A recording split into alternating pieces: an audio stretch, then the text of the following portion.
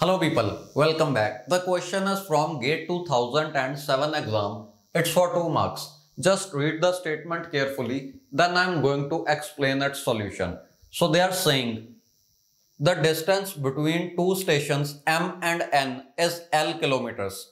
All the frames are K bits long. The propagation delay per kilometer is T seconds. Let R bits per second be the channel capacity. Assuming that processing delay is negligible, the minimum number of bits for sequence number field in a frame for maximum utilization when the sliding window protocol is used is. Okay, so we need to determine the minimum number of bits in sequence number field.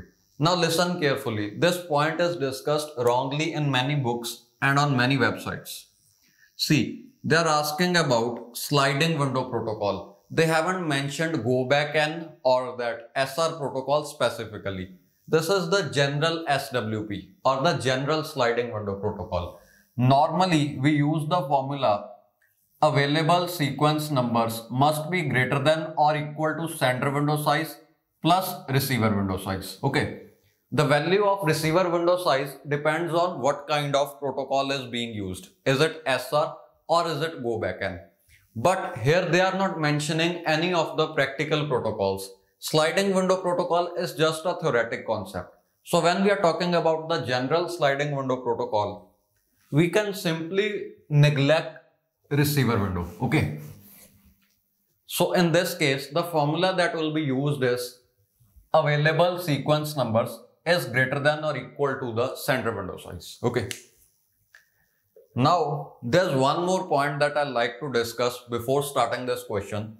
That is this word channel capacity. So, most of the students get confused. Actually, there's a small mistake in question. They are saying channel capacity is R bits per second. But they wanted to say bandwidth is R bits per second. Because channel capacity cannot be in bits per second. Okay. Channel capacity will have unit bits. That's it, only bits. Because channel capacity can be written as bandwidth delay product. So bandwidth will have units as bits per second. And delay, that means the propagation delay, will have units seconds. Seconds and per second can be cancelled. You can see channel capacity will surely have unit bits. Okay, that's it. But here the unit is bits per second. So this one has to be bandwidth. Okay. Now we can start the question. So just have a look. They are saying distance between nodes is L kilometers. From here, let's determine what is the propagation delay. Propagation delay is given as T seconds for every kilometer. For 1 kilometer, it is T seconds. And total distance is L kilometers. What will be the total propagation delay? L into T seconds. Okay. So this is LT seconds. Now let's determine the transmission delay. Transmission delay is defined as the frame size divided by bandwidth available. So this is K bits divided by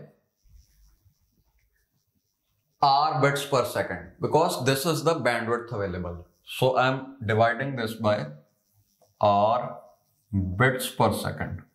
Now bits and bits will get cancelled and the unit that is left will be seconds only. So this can be written as K by R seconds. Because this per second will become second if written in numerator. Okay. Now you can see the sender window size, it will be 1 plus 2a.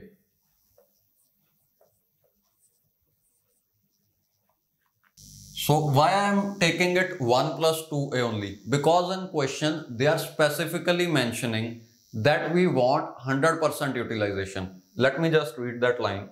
They are saying the minimum number of bits for sequence number field in a frame for maximum utilization. Maximum utilization means 100% efficiency. Okay.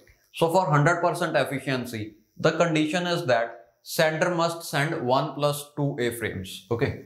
So let us just determine the value of sender window size. that is 1 plus 2a, and value of a is Tp divided by Tt. Tp is Lt seconds. So this is Lt seconds.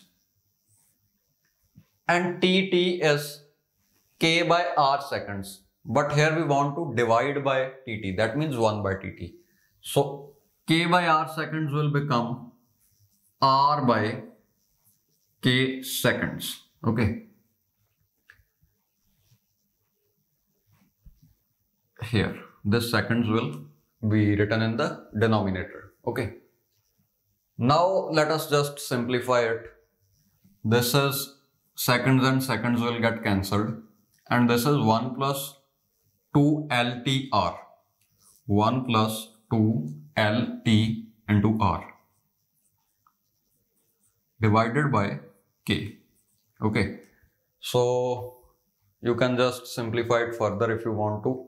Just take the LCM or leave it like this only. Okay. Now you can see there will be no unit of this. This is just a number because we are calculating the center window size. Center window size will be number of packets. It will not have any units. That is the reason this one got cancelled. Okay.